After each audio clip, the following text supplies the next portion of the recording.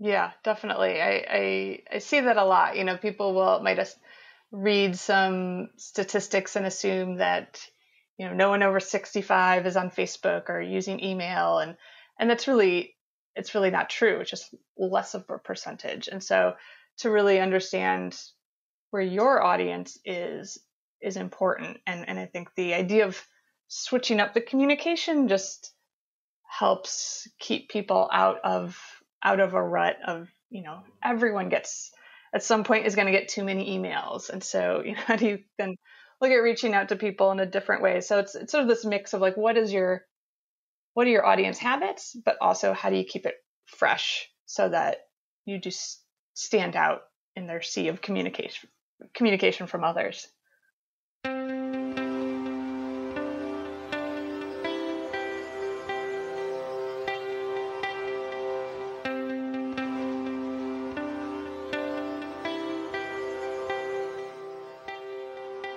You're listening to Relish This, the Purpose Marketing Podcast. Here's your host, Stu Swineford.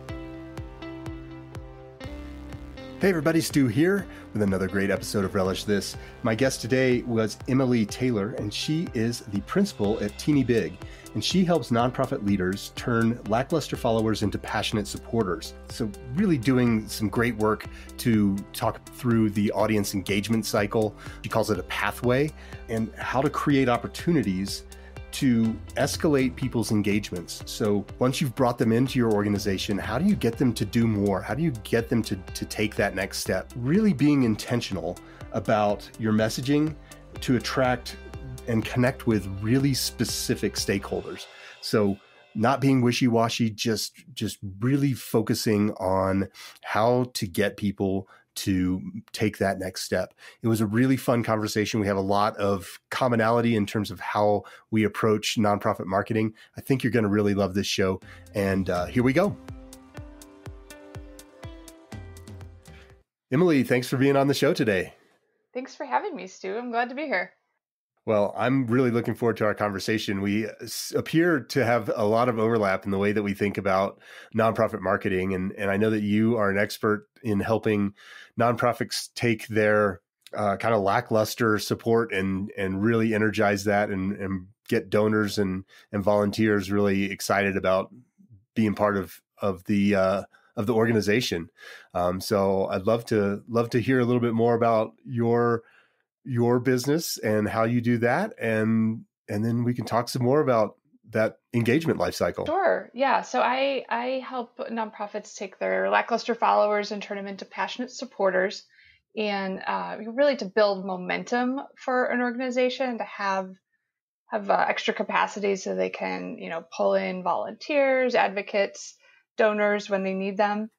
But really, my philosophy is based around my background in human-centered design and really taking a look at what your organization looks like and means to through your audience's eyes. So that really informs a lot of the work that I do.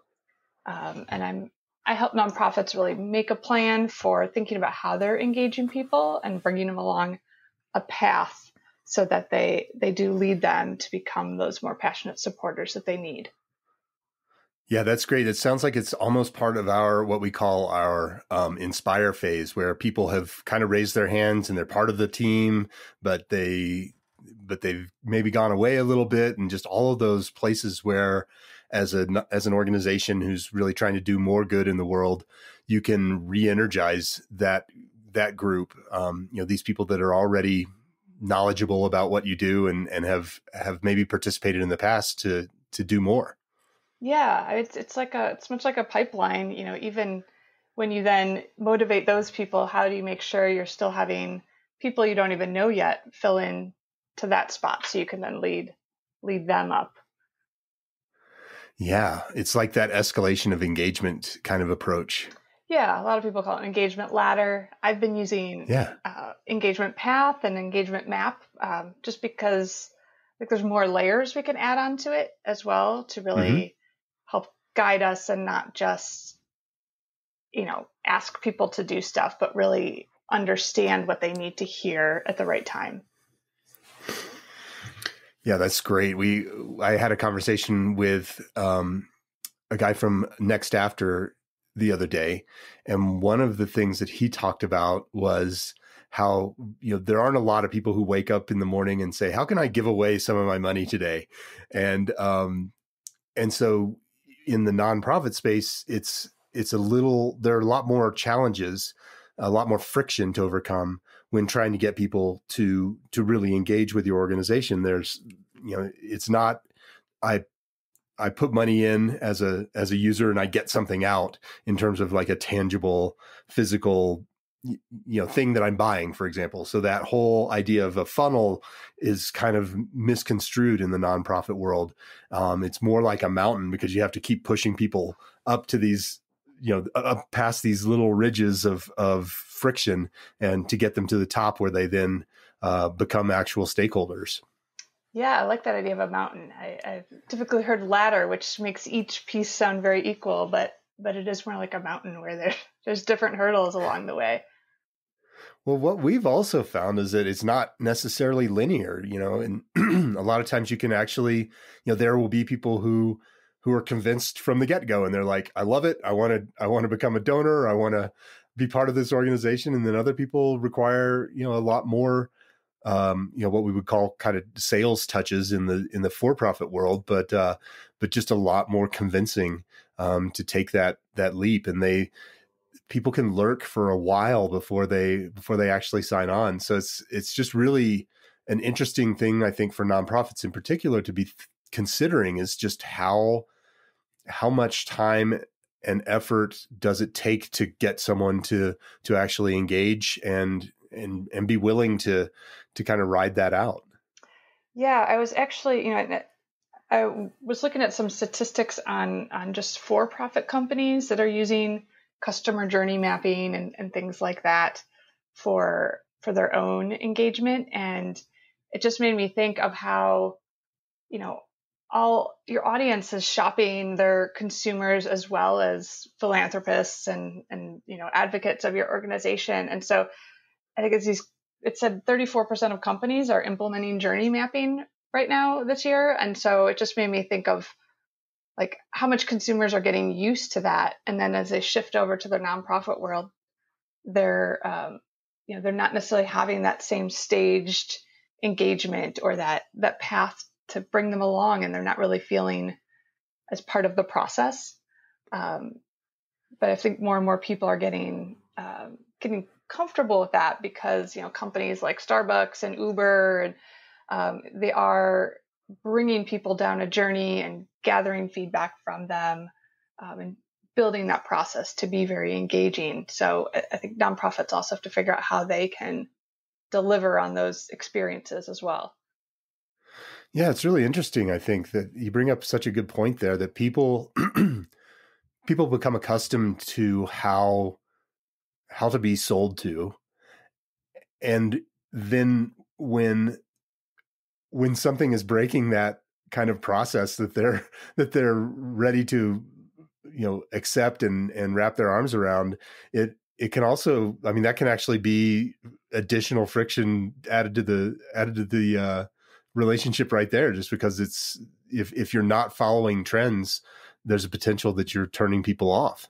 Yeah, they're just their habits that people get used to, and it's hard for them to break them.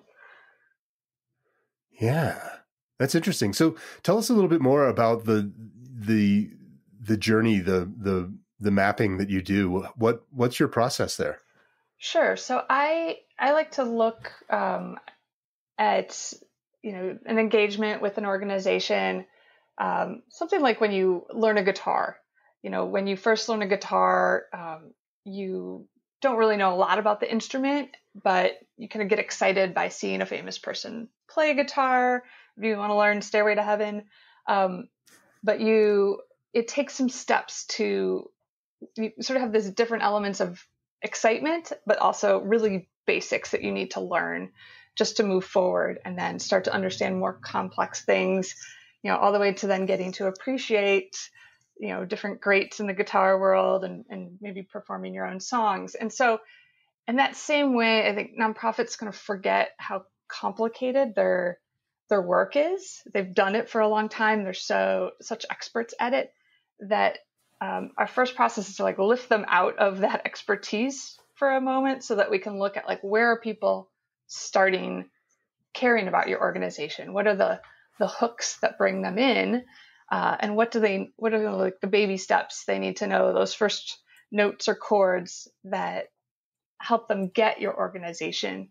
And then we break it up into stages and think about, what they then need to learn next to care a little more and a little more, all the way up to whatever the most engaged they hope people to be. That could be becoming a board member eventually, or being put their organization in their will, just the highest level. And so we look at that as a whole and build in those baby steps along the way so that they know where they're guiding people towards.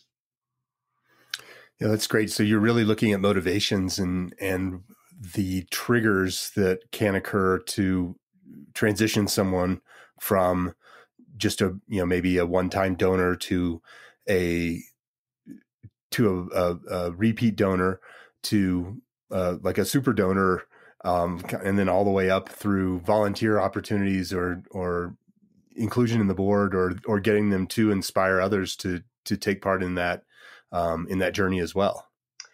Yeah. And that's why, really, I talk about this as a map because it really helps to know the points along that journey. Because once you know those points, whether it's following you on Facebook and now you want them to make a small donation or come to an event, then we can take a look at, that in between point and how do you motivate someone to get there?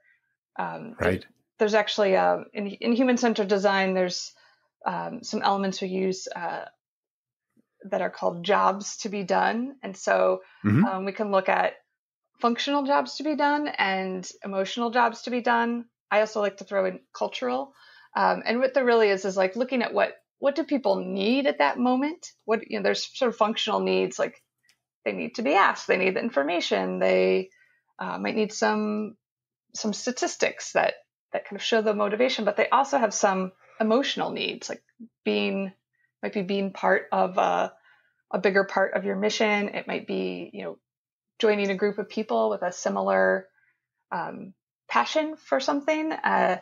And when we really understand those needs and where people are at that point, it's easier to get them to that next point and guide them there. Yeah, that's awesome. I really like that idea of being aware of where people sit in their journey and understanding what the kind of typical next step might be so that you can present that at the opportune moment. Are you recommending nonprofits engage with any tools that can help them track this, or what's your approach to getting people to understand what their stakeholders' journey might be? So I have a coaching program where I help guide them through this, and we work through it together. We kind of pinpoint what they know about their audience, right. And then comes the tricky part. Is usually once we've mapped that out, we realize there's a big gap somewhere. You can see this a lot in maybe organizations who have arts organizations who have a lot of events, and they run into a point where people they're no longer seeing them as a philanthropical organization. They're kind of getting stuck at that coming to an event point and not moving up that path or that ladder to make a donation.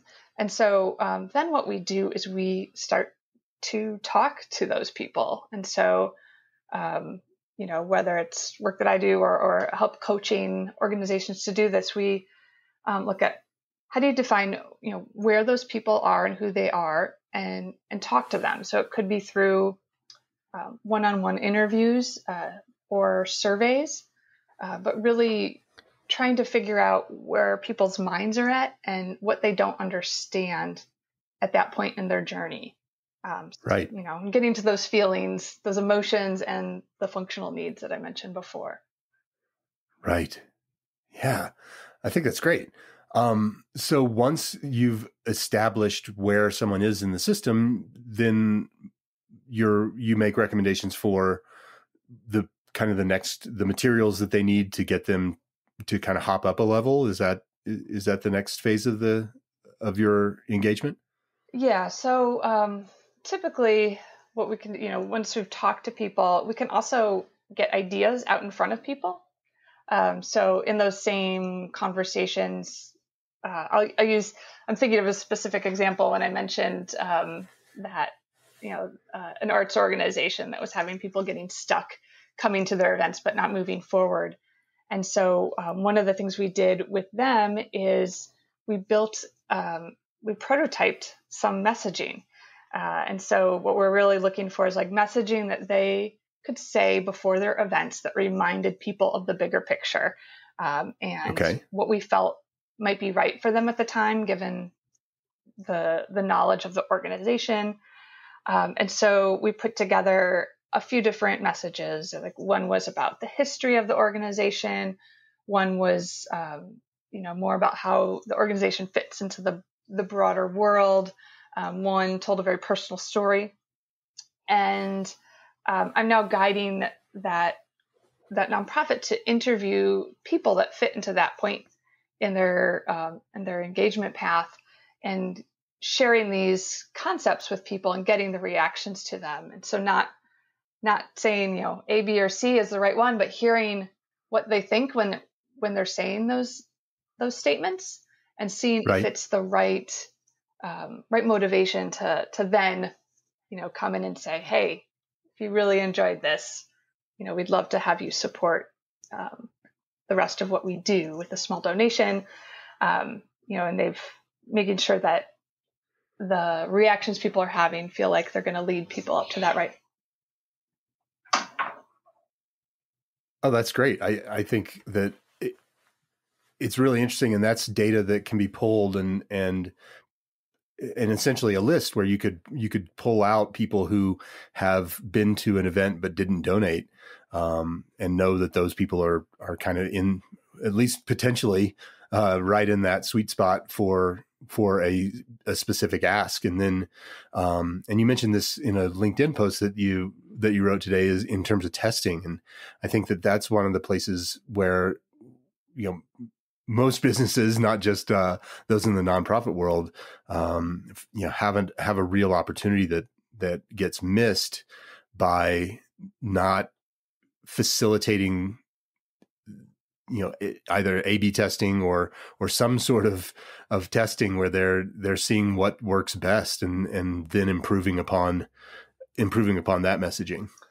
Yeah, it feels like a missed opportunity, and I can understand, because I come from the for-profit world, and people spend a lot of money on consumer testing, and it can be very time consuming. But what I love about just having a conversation with somebody, or even new technology where you can do ABC testing, and some easy to do surveys, like you can do it affordably. It doesn't have to be a big, thorough deal to get some feedback. So that's really what I look for, is how do we kind of find some quicker, more nimble methods that allow nonprofits to work it into their work, so that they're not doing things the wrong way and then find out they spent a bunch of money that way, versus spending a little bit of time ahead of it and really figuring out the way that's going to work. Yeah. What are the mechanisms that you recommend for nonprofits? Obviously, most nonprofits are very, very cost sensitive. What are some of the methodologies that you employ to help get that data, but keep costs down? Well, like I said, a phone call and asking the right questions is something a lot of nonprofits are already doing, except for the really asking the right questions part. Going in knowing what you want to know and making sure you're asking a lot of whys for people. It's time consuming, but affordable, and it doesn't need to be everybody. You can do phone calls with a small amount of people, and just start to get a pulse on what's happening in people's minds. Using surveys, SurveyMonkey, you can put together, very short questionnaires that you could put in your email blasts, or even pop into social media. And in the same regard, just asking questions on social media and getting people to respond just to one thing at a time. Surveys don't have to be 25 questions and ask everyone's demographics each time, but sometimes it can just be, what did you remember most about our virtual program last week? Those kind of things can help you get a sense for what caught people's attention. And then if you're really curious about someone's response, just pull them out and say, hey, do you mind if we had a 10-minute conversation so I could ask you more about that? And people love to give feedback. That was actually, in the same line when I was looking for some of those statistics I mentioned earlier, I found that a statistic that said 77% of brands are viewed more favorably if they invite customer feedback. And obviously that is for profit, but oh my gosh, what a great way to connect with your audience is just ask for feedback. It doesn't mean they're directing your programs or changing your mission. You're just kind of getting a sense for where people are at. Well, what I also really love about that, and this is part of the way that we talk about marketing, is really it's just relationship building. And whenever you are in a relationship, it's usually the stronger relationships are two-way in terms of there's a conversation that's going on, and there are questions being asked, and there's feedback, and there's genuine concern for and interest in what's being said. And I think that people tend to think of marketing as more of this is where you get up on the soapbox and you just start shouting your message. And what's neat about even just the survey piece in general is the first thing is it's another touch point. So if you think about relationships as interactions over time, that's another interaction that you've added to that list. So you're just building that relationship. And then it's even strengthened further by the fact that you're, hopefully genuinely interested in somebody's thoughts and feelings and opinions about your organization or an event that you just had or what have you. And so it really goes a long way. Just asking those questions can go a very long way to reinforcing this relationship that you're trying to create with that particular constituent. Yeah, no, that's a great way to put it. And it actually reminded me yesterday, I led a conversation around what is your audience thinking? We're talking about different ways you can listen to your audience and gather that feedback. And I asked the group, if they could reach into their customers' brains and know anything they could about their organization, what would they want to know? And I was really shocked, but that it stumped people. People didn't really know what they wanted to know about their audience or what to hear from them. Right. And it did make me realize that, there is a lot of, we're informing our audience, we're inviting them to things or letting them know about things, but engagement isn't always looked at as that two-way street. And what do people really not only want to hear, what do they need to hear? Because people don't just wake up and want to donate to an organization. They kind of need to know what's needed. They need some information to back that up, and they also need some help getting there. It's not the first thing on their mind. They still have to get their kids to school and eat dinner and do their own, expertise in the work that they do. So, I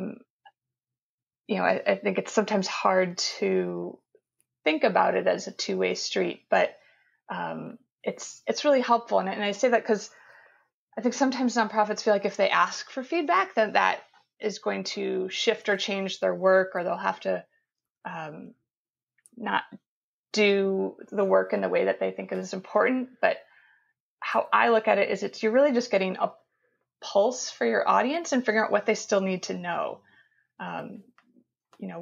You're realizing they might not totally get all the nuts and bolts of the work that you do, how you're going to local elected officials and convincing them, to build more parks, whatever it might be. They don't get all the intricacies of that. And so you have to hear where they're at and their understanding of it and give them that little bit of information so they can understand it more.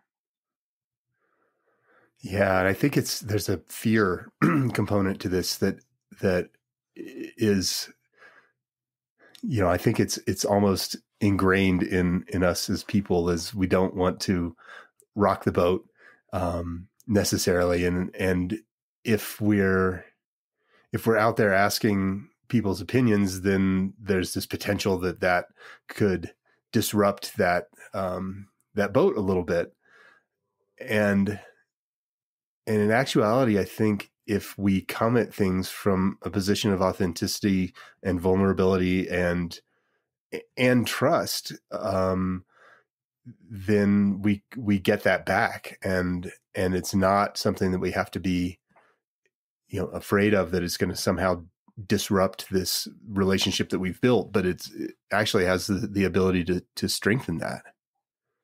Yeah, and you need to know how people are perceiving your work. I was talking to someone recently about, the term greenhouse gases and how, this person is a scientist, was very used to using that word with other scientists, but he started to realize that, like, in certain situations he was in and trying to, advocate the general public about the work they were doing, is that some people just immediately had a negative connotation of that word because of what they heard on the news or in politics.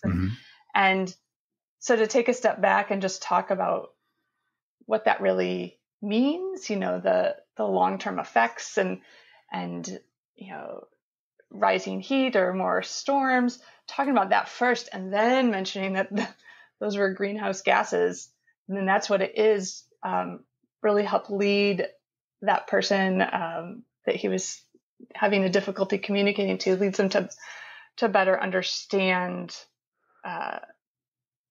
his work in a way that, didn't immediately get into that controversy. Right. Yeah. It's funny how language can get politicized, and completely innocuous terms can become, very polarizing. And that's where I think, I love getting back to this idea of testing, is that, just you can try things against your list where, even if you just split test a headline, you can see if there's a measurable difference in the way that people react to that. And you can do that in a non-destructive kind of way where, you get happy with either one. And then, you can even test a fraction of your audience if you have a big enough sample size and get data out of that that's relevant. Yeah, it's a great way of doing things. And, I think going back to your discussion about fear earlier, I think there is, it's tough for nonprofits because they do have so much, funding that comes from sources that are keeping track. And I think there is a lot of fear around, being very careful with funding and money. And so I feel like sometimes testing in the nonprofit world can be viewed as potentials for error or potentials to make mistakes. But I really think if you sit down and look at it, if you don't test, you could make a really big mistake. And if you can do these smaller tests, it certainly doesn't, exempt you from mistakes, but you can make less of them and make more impact and change. Yeah. And that's what it's all about, is expanding that mission and being able to, if you can if you're converting, let's say you have a landing page for donations, and that's converting it at 10%.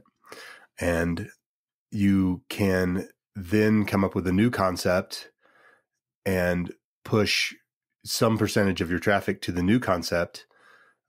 You're still going to theoretically convert at 10% on the original concept, but if that new one converts at 15%, that now that you want to put all your traffic toward the new one. Mm-hmm. But you didn't have that idea even prior to that, and you don't have to. That's what's so great about digital media and digital marketing, is that we can make those changes and change things back immediately without a lot of cost associated with making those small adjustments. So, I would encourage nonprofits and everyone out there to be really aware of that opportunity, and being able to run a test even for a few days. If you have enough traffic and you have enough impressions, then you should be able to, get some kind of science-based data out of that helps you grow and move in the right direction. Yeah. And it's good to do that with things that maybe are smaller, or things that you do more frequently, like asking for donations versus maybe testing your big gala or a Giving Tuesday campaign. But you can use that information then when you do those bigger events, figure out what it was about that messaging that did work, and then apply that to everything that you do. Right. It's great. What are some of the things that you've seen working in the last year has been particularly challenging for nonprofits. What are some of the things you've seen, that changes that people have made that have really worked well? I think 2020 really offered a lot of opportunity to reach out to people. I think because there was such a loss of connection and nonprofits changing their events around, and a lot of in-person interactions being gone. I saw some great things where, just even doing some check-in calls with their audience, making sure they're okay, really getting a sense for what's on their mind. I think because I can't remember the term everyone used, but we're all in the same ocean, but different ships, or we're all kind of having these very different journeys during the pandemic. I, for one, I have a 6-year-old at home, and my life has been turned around in a very different way than my friends without kids, and they've got to fill all their time, and so I say that is to just do some phone calls and check-ins and seeing how different people's concerns have shifted over the pandemic. I also worked with an organization that did a mailing campaign. They had a older audience, and they really a lot of them were not able to shift to the virtual programming that they were doing, and so they just reached out by old-fashioned mail and put a mailer out that had a questionnaire people could send back, just a really easy checklist. Like, do you want us to give you a call? Do you just want to lay low until next year? Kind of like a what do you need from us checklist, along with a little blank space for people to comment. And that was just really nice, a way for them to connect with people that otherwise they wouldn't have heard, probably still wouldn't have heard from. Right. And so really thinking, I think, going outside of your normal ways of communication really helped in the last year. Well, I think that was really great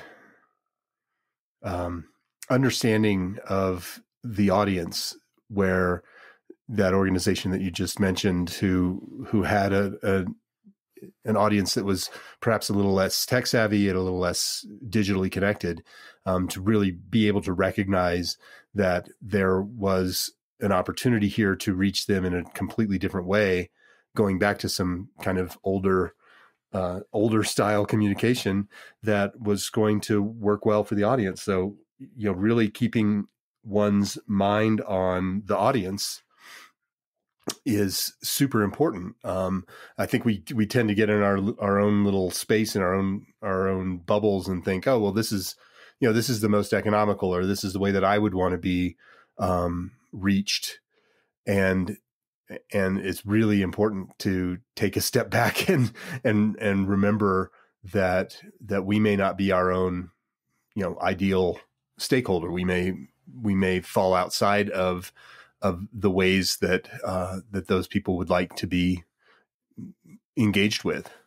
Yeah, definitely. I see that a lot. People might read some statistics and assume that, no one over 65 is on Facebook or using email. And it's really not true. It's just less of a percentage. And so to really understand where your audience is important. And I think the idea of switching up the communication just helps keep people out of a rut of, everyone gets at some point is going to get too many emails. And so, how do you look at reaching out to people in a different way? So it's sort of this mix of like, what are your audience habits, but also how do you keep it fresh so that you just stand out in their sea of communication from others. I love that idea, that concept of keeping it fresh, because, I have found that not just recently, but over the last year, people have really started to get Zoom fatigue. And so I've started going back to just regular phone calls, which is essentially, the same thing, except for maybe you can wander around a little bit more. And it, at least in my mind, is a lot more refreshing just to have something a little bit different. So I'm not stuck in a single spot. I can have a little bit of freedom that perhaps that new great technology doesn't afford. Yeah. Sometimes when we run out of ideas, we can go back to the old ones. Go back to what worked before. Just keep switching it around. Yeah. So what kinds of nonprofits do you work with typically? Are you, do you have a certain, sector of the nonprofit space that you like to work with, or size, or what's your jam? Yeah, I tend to work with smaller nonprofits. I'm definitely a lover of underdogs, and helping, really helping elevate them into the minds of people, what their work is. And because of the work that I do, I tend to focus on organizations that are really trying to engage the general public. So they might not exclusively work with the general public, but it tends to be, museums, arts and culture, advocacy work, people that are fighting for causes that need volunteers, advocates, and support from a wider audience. Gotcha. That sounds like a lot of fun. And a lot of those types of organizations have really been challenged in the last year, particularly the in-person entities like museums.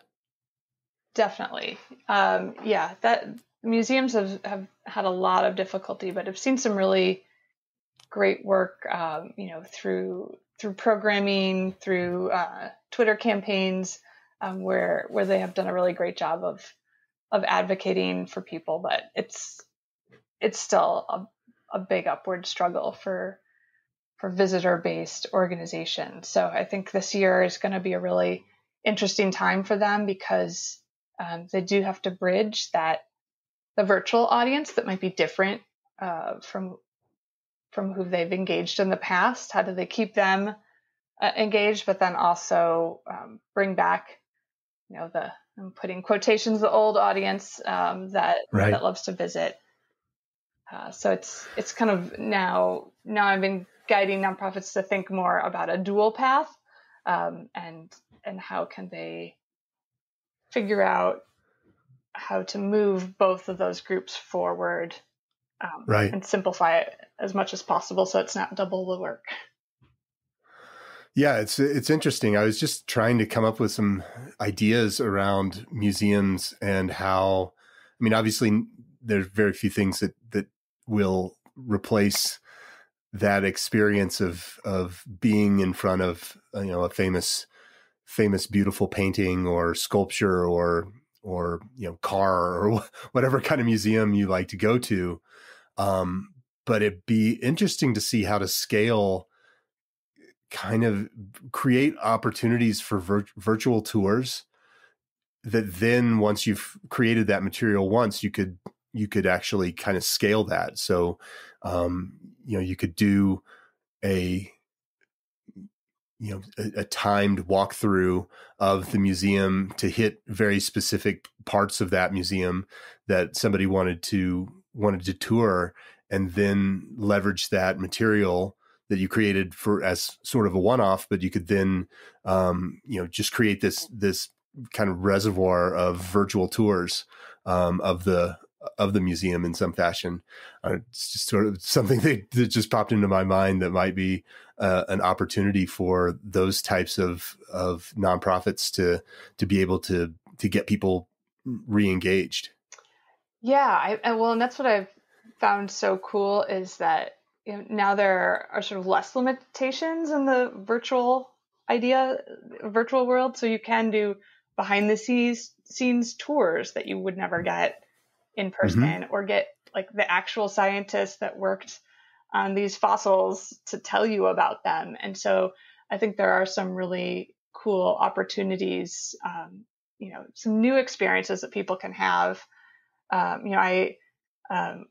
The Field Museum is here in Chicago, and they had Jane Goodall come to one of their virtual fundraisers. And I just thought, how cool is that? Like, you'd never get to see her in person, but to really have that accessibility of virtual format. But I think when I think about an engagement path for these new virtual audiences that organizations have, I think the new frontier is going to be how do you engage them beyond the events and the tours? Like what's that next level? And do you start to have virtual advisory boards or virtual dinners with like larger donations, like ways that those same people can still go through that higher engagement process without having to fly out to meet you, and just open yourself up to more people who are just, whether they're just time unable to come to you, or they could they're not physically able to meet you. Yeah, there's certainly a lot of opportunities that have been opened up by everybody kind of being forced into this virtual space. And I think, some of the creativity that we've seen over the past year or so, in terms of really just thinking out of the box. Like, it'd be fantastic to be able to have dinner with Jane Goodall, sitting in a room together, but we can't do that right now. But in the absence of that, we can share, that kind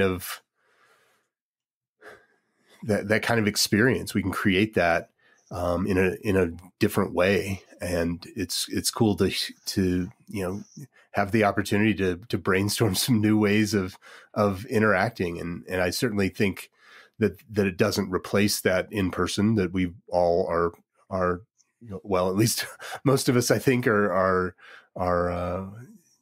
missing, but it does open up some additional opportunities. In fact, there may be people who don't enjoy the in-person, but would engage with a virtual type event that was scalable in that fashion. Yeah, I must say, with 2 feet of snow outside and single-digit temperatures, there's some virtual elements I really appreciate right now. But it will be interesting to see as in-person things come back. You're right; the virtual elements don't replace in-person, Mm-hmm. But the last year there hasn't been the in-person competition. There's no other Right. things that people can go to that are more engaging. And so it'll be interesting to see and just be thinking through as you do virtual events over the next year is when are you going to start competing with in-person events? And so weighing those, what audience is appreciating the virtual event because they're unable to attend an in-person event versus how many people are going to prefer that in-person event exclusively. Yeah, and it's really interesting. I think that those two things can certainly live together, and yeah, I mean it's going to be really interesting. You think about the music industry as an example of an industry that has been hit pretty hard, given that they you can't really have concerts right now, but they've done some really interesting things in the virtual space, and certainly, we want to bring people back into clubs and venues to watch live music again. But the fact that they've been creative and have managed to make interesting experiences happen that can bring people from all over the world into these events, as opposed to, people who happen to be in Chicago on a specific day or can get to Chicago on a specific day to see a show. It really just opens up that audience a lot broader. Yeah. It's interesting you bring music. My husband is a musician, and so we've definitely lamented a lot on the music industry over the past year. And it just makes me think of like, when is anyone going to be comfortable being sweaty in a room full of people again, even once it's safe.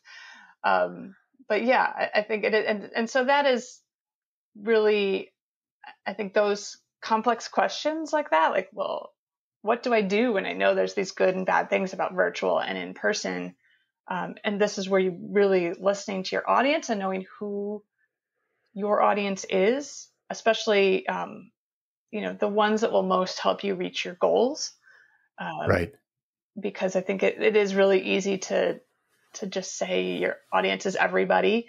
And, because anyone is able to care about, the work that you do, but ultimately, if you don't figure out who most supports your organization and how do you recognize them, it will be very hard to get their opinion and really understand where they are at, so you can make those important decisions. That's such a great topic of discussion, is the idea of differentiation and specification. Yeah. In terms of really drilling down into who you don't want to alienate people, but you also want to become as attractive as possible to those people that are going to be most, or who are most excited about what you're doing.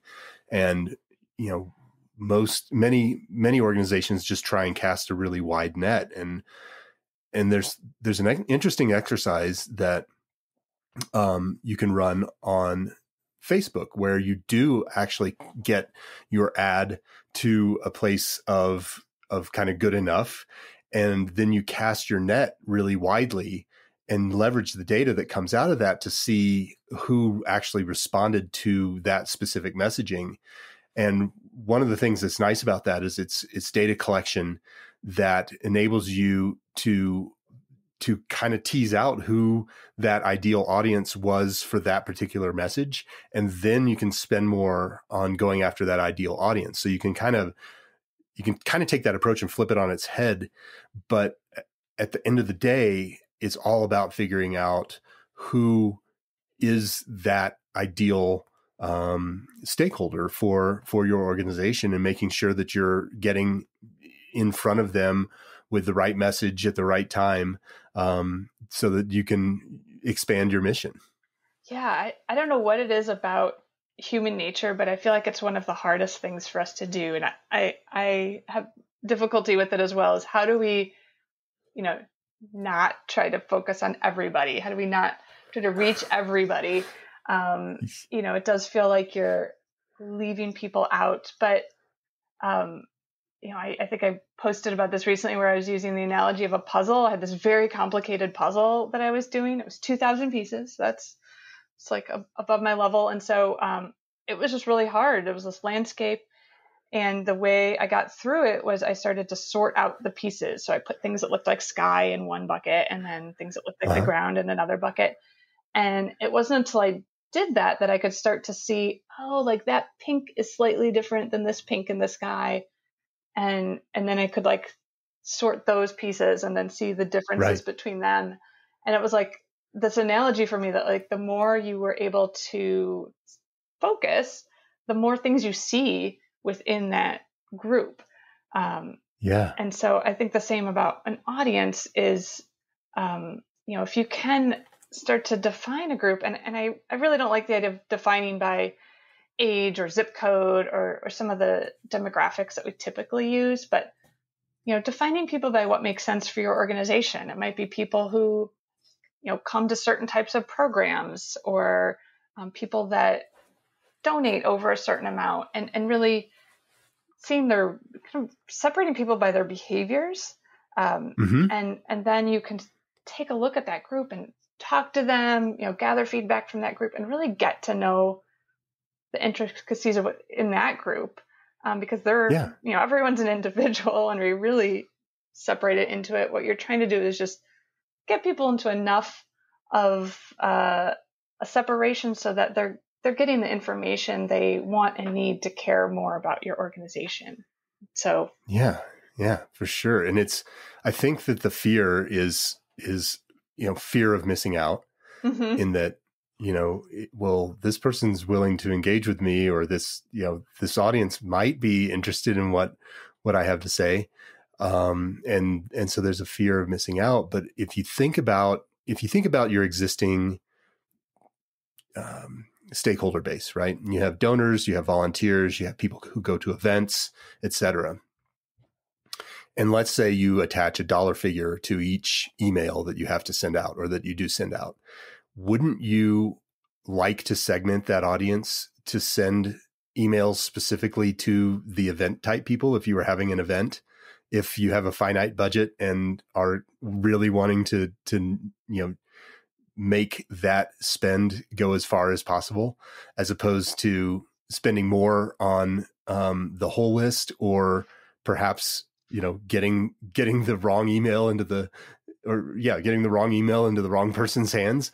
And that's what that differentiation piece is all about, is really just trying to figure out common motivations, trying to figure out common interests that you can then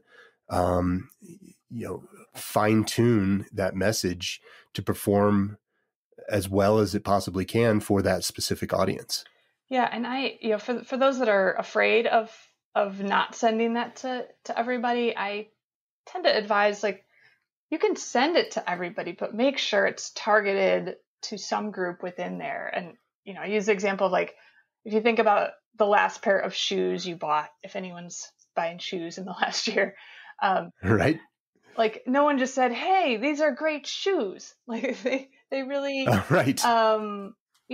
They either talked about how rugged they are, how stylish they are, how comfy they are, how easily you can wash them. There was something about it that caught your eye. And if you try to message to everybody, it's just going to be ignored by everybody. So if you're going to send out that email about your event to everybody, make sure at least one group is targeted in there to really tell them about, how awesome the guest list is for this event, or the topics you're going to talk about that they're going to care most about.